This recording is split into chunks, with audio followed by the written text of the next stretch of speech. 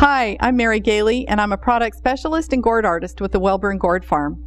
And today I'm going to be showing you a new project for working with gourds.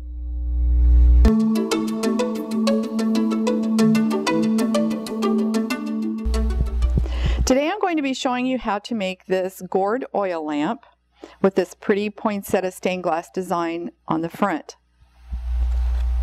Now you can buy craft-ready oil lamps from the Welburn Gourd Farm. And the nice thing about these is that they come all ready to go. They have the hole already drilled in the top for your insert, and they come with the insert, and they're already flattened on the bottom so that you know when you set them down they're going to be stable. But I happen to have some pear gourds on hand, and so that's what I'm using today for our demonstration.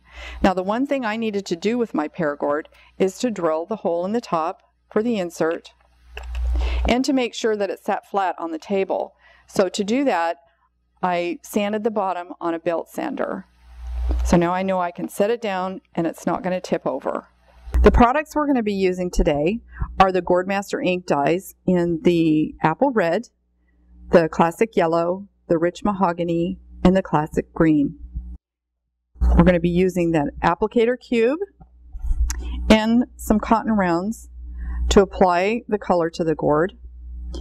And we're also going to be using the transparent pigment powders in a satin green and a shimmer gold, along with the satin gourd varnish.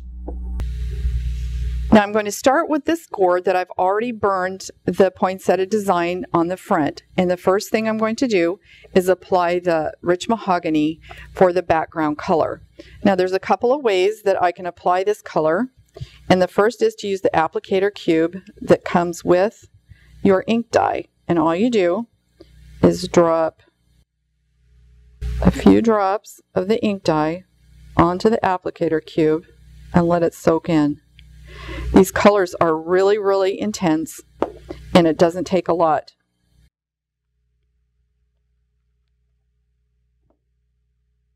So now that that's soaked into the cube,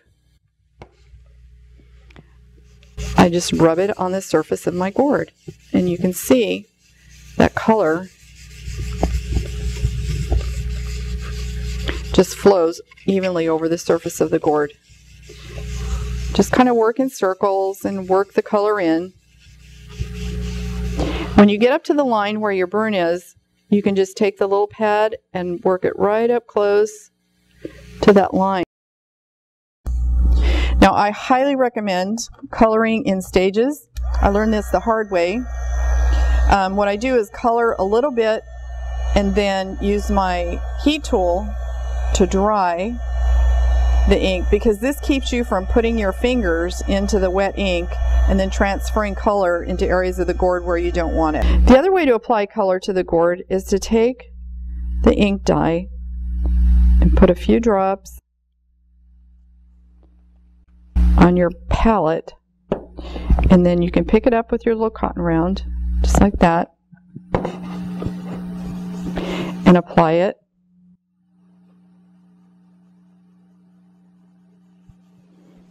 In the same way, and you can really move over a large area quickly this way. And you just rub it in circles, and you'll notice as I'm working into the area that's already dried, the color blends beautifully. Now you can't do this with leather dyes because the leather dye dries so quickly and it's alcohol based that when you try to stop and start or blend colors, you're going to get streaking.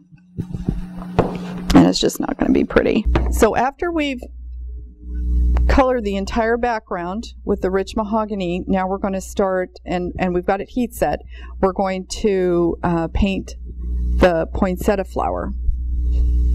For this, we're going to be using, I'm going to start with the apple red for the flower petals. And to apply it, I'm just going to put a little bit of the ink on my palette. And I'm going to be using this angle brush because that's going to help me get into all the little points of the flower. So I'm just going to pick up a little bit of the ink dye on my brush. Again, the color is very, very intense. And so start out with a little, and if you want more, you can add some more. Just take the tip of that brush and lay it in the point of that petal.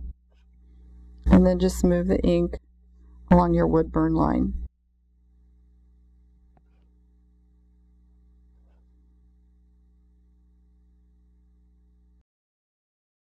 Another way to apply the ink dyes when you're working in small areas is to use this fine tip applicator. You just dip a little bit into the ink dye on your palette and put your point right in there. And you can really get some fine work done. These are really handy because while they look like they're disposable, they're not. They're reusable. You can just rinse them in water and wipe them off with a paper towel, but just be careful not to pull or tug on them, because the little white part will come out of the plastic. Pops right back in. All right, now that we have our flower petals all finished, we're going to take the classic green ink dye and we're going to paint the leaves in the same manner.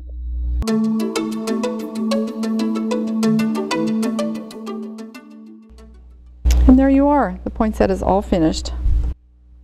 We're going to heat set the green and move on to the next step. Now that I've finished the flower portion of the design, I'm going to move on to the outer portion. Now this section I'm going to do in the satin green transparent pigment powder, and we're going to try to make it look like a stained glass. So to use the pigment powder, you just take this little scoop and put a little bit on your palette. Now I know it looks white. Most of them look white in the jar and you think, what's the big deal? But then when you start working with them, they're really, really pretty, and they just give you that subtle shine and shimmer. Now this is a satin green. It also comes in a shimmer green, but I wanted a smoother look. So now I'm using the Gourd varnish, and I'm just putting a little puddle right there. And then I'm going to mix the powder with the varnish.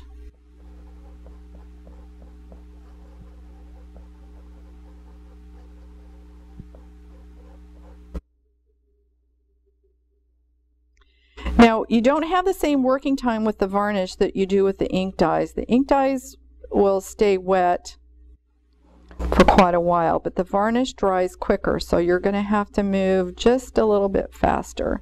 As I mix that, you can see a little bit of a shimmer coming up. And as I say, these colors are much more subtle than the ink dyes. Now it is transparent, so you're going to see the gourd through the color. And it's going to be thicker in some spots and thinner in some spots. But actually, that's the kind of look that I'm looking for. I don't know, when I look at the stained glass windows, you can see some of that swirly differences in the color, and that's what I'm trying to accomplish here.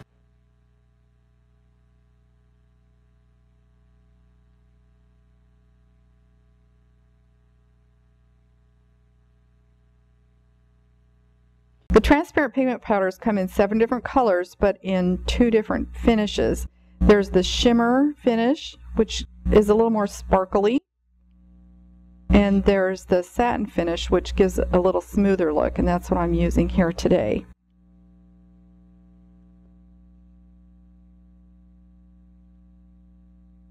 So I'm just going to work my way around.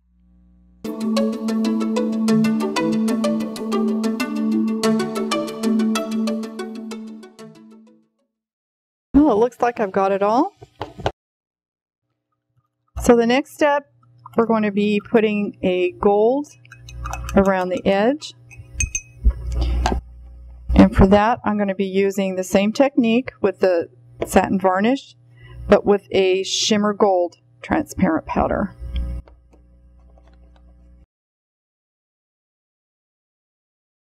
So I just put a little bit of the gold shimmer in with the varnish that I had on my palette, and I'm mixing those two together, and you can just see some really swirly, pretty sparkly colors showing up.